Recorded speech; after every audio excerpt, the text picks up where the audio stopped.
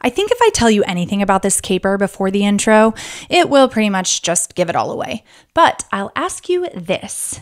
What would you do to get revenge on an ex? How far would you go to get back at the one who broke your heart? Welcome to Capers and Cocktails, a true crime podcast that doesn't take itself too seriously and gives you something to enjoy while you listen. The following content may be disturbing to some. Discretion is advised.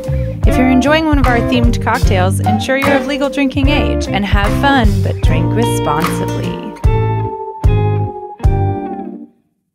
Once upon a time in Chicago, Jennifer Fitzgerald found herself in a perplexing predicament.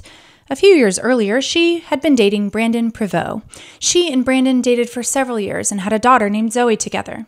In early 2008, Brandon bought a purple 1999 Chevy Monte Carlo for $600 from Jennifer's Uncle Patrick, using his 2007 income tax refund. It ended up registered in Jennifer's name, but it was a car that Brandon was going to drive. He evidently even paid for the insurance and the city sticker, or at least once he paid for the city sticker. Things went all right for a while, but a little over a year later, the couple broke up. Before we go further, we must make a drink. I guess you can toast an ex with it. Anyway, arguably the most famous cocktail in Chicago is one of the most famous cocktails anywhere around, the Old Fashioned. However, the Old Fashioned didn't start in Chicago. Legend has it that it started in the early 19th century in New York. A curious reader of the upstate New York newspaper The Balance and Columbian Repository wrote in to ask what the word cocktail meant. The newspaper obliged with a response, describing the cocktail as a mix of alcoholic spirits, sugar, water, and bitters. Before the old-fashioned became the old-fashioned, it's important to note that the term old-fashioned cocktails referred to a general style rather than a specific drink. However, the first recipe for what has become the old-fashioned was written down in 1895, being termed the old-fashioned whiskey cocktail. The book says, quote, dissolve a small lump of sugar with a little water in a whiskey glass. Add 2 dashes of Angostura bitters, a small piece of ice, a piece of lemon peel, 1 jigger whiskey. Mix with small bar spoon and serve, leaving spoon in glass, end quote. So we're going to make the original old-fashioned whiskey cocktail and imagine we're sitting in a Chicago speakeasy, because we can, okay? And while you already heard the recipe, let's repeat it so that you can actually start mixing up your own. Dissolve a sugar cube in a whiskey glass with a little bit of water. Add 2 dashes of bitters and a small piece of ice. Then put a piece of lemon peel and 1 part whiskey in your glass. Mix with a small spoon and then leave the spoon in the glass when you serve it.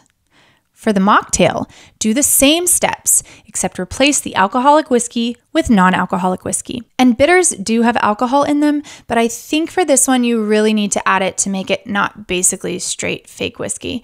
I'll leave it up to you, however. Now that you've toasted an ex, or the fact that that person is an ex, let's get back to our story. So, maybe for revenge definitely for revenge. Sometime on or before November 17th, 2009, Brandon drove the purple Monte Carlo, registered in Jennifer's name, to the O'Hare Airport and parked it in an airport parking lot, and never drove it out again. Jennifer may or may not have known what happened to her car, but the car itself remained stranded, as Brandon had parked it in a United Airlines lot, which was a secure lot. Evidently, Brandon was a badged employee for United Airlines, working as an airline parts driver. And this is a problem because I'm sure you can guess that you can't exactly just park a car in an airport parking lot indefinitely. A month later, in December of 2009, Jennifer started getting notices about the car. Posted signs at the O'Hare lots say that if a vehicle is in a lot for more than 30 days without the lot operators being notified, then the company will attempt to contact the owner. But if the owner cannot be contacted, the vehicle will be towed to another lot before eventually being towed to the city impound lot as an abandoned vehicle. But that's not exactly what happened to the purple Monte Carlo. Instead, the city's airport police just kept ticketing the car. The car racked up ticket after ticket, 678 to be exact, for a variety of infractions: a hazardous dilapidated vehicle, improperly tinted windows, broken headlights, abandoned vehicle, no city sticker, cracked windows, and expired plates. Her lawyer would say, quote, The city, acting through its airport police, ticketed the automobile for being abandoned, hazardous, dilapidated, and in the parking lot for over 30 days on 11/26/09, 11/29/09, 12/17/09, 12/25/09, 1/12/10, 1/30/10, 2/3/10, 2/7/10, 2/9/10, 2/15/10, 2/21/10, 3/7/10, etc., ad nauseum to the present, end quote. When she found the first bunch of tickets, Jennifer tried to move the car herself, but she did not have the keys, nor, remember, did she have access to the lot. Jennifer pleaded with Brandon to move the car, and in fact, according to Jennifer's lawyer, on, quote, occasions too numerous to list, Jennifer and members of Jennifer's family have asked Brandon to move the automobile, end quote. When he ignored her pleas, she asked the Chicago Police Department to help her move the car, but they also did not have access to the lot. She then had the Illinois Secretary of State revoke the license plates in September 2010, but the car still received tickets. Jennifer was then told to transfer the registration and title to her ex-boyfriend by a judge to give him the responsibility, a move for which no reason at all, at least according to me, the city deemed inadequate. The car was finally towed on October 26, 2012, a whopping 3 years after Brandon parked the car in the lot.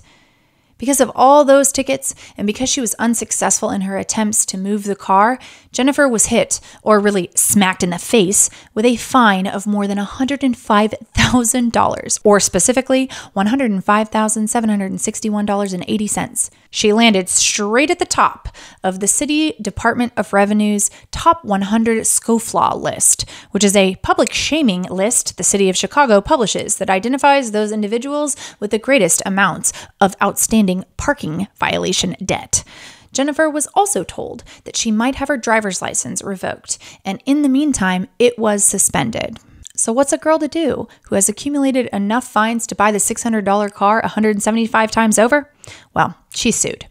Jennifer filed a lawsuit against Brandon, United Airlines, and the city of Chicago. She argued that she should not be held responsible for the fines, as she was not the owner of the vehicle at the time the tickets were issued and had no control over its whereabouts. I mean, the car was registered in her name, but really, there wasn't anything that she could do since she couldn't physically go and get the car out of the lot. Also, it seems like she tried a lot to make this go away. Jennifer said that United and the city of Chicago should have towed the car and junked it back in November 2009 rather than continuing to ticket it. She's right. She's definitely right. In a surprising turn of events, the city agreed to drop the $100,000 in ticket fines, leaving Jennifer with a final bill of $4,470. Brandon was required to pay an initial down payment of $1,600, while Jennifer agreed to pay $78 per month until the remaining fine was settled. I feel like she shouldn't have had to pay anything, but whatever.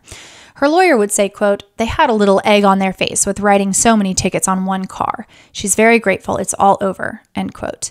City spokesperson Roderick Drew would say, quote, "By following the terms of the settlement, at the end of this 3-year period, Miss Fitzgerald will be able to resolve the debts, receive her driver's license, which she could not have with all of these tickets hanging over her head, and she can move on with her life," end quote. This settlement marked the end of a lengthy and stressful ordeal for Jennifer Fitzgerald, who, in an act of jilted boyfriend revenge, found herself saddled with the largest parking fine in the city's history and potentially a world record for the largest parking fine ever. Thanks for hanging out with me.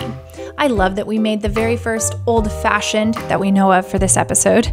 I'm not saying that I love the cocktail itself, but I love that we went old school. Next week's drink has 2 ingredients, beer and lemonade. So you should buy those things and try it. And yes, I said that I don't like beer, but this particular drink has both caper significance and personal significance. So I'm making an exception, a good exception for beer lovers too. I'll see you next week, and remember, there are always alternatives to leaving your ex's car in an airport parking lot to gain your ultimate revenge.